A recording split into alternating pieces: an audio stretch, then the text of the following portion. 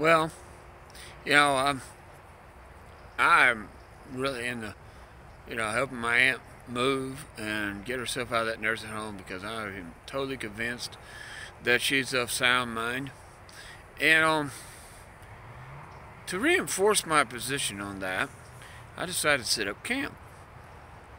Now, like I said, I sometimes question my own how sound I am. I'm going to give you a perfect example. This right, this right here is a piece of PVC and an elbow right here underneath this tarp, and it's got some screw clamps and holds it to the top of the car. Gives it little legs to tie this tarp to, like that. I made two of them. Put them in the back of my car. They're not in the way. I basically sleep right here in the middle. Where this blue blanket is right here. No problem. I also got this big heavy sleeping bag for anybody who's worried about whether I'm cold or not. I'm not. It's Houston. It don't get cold.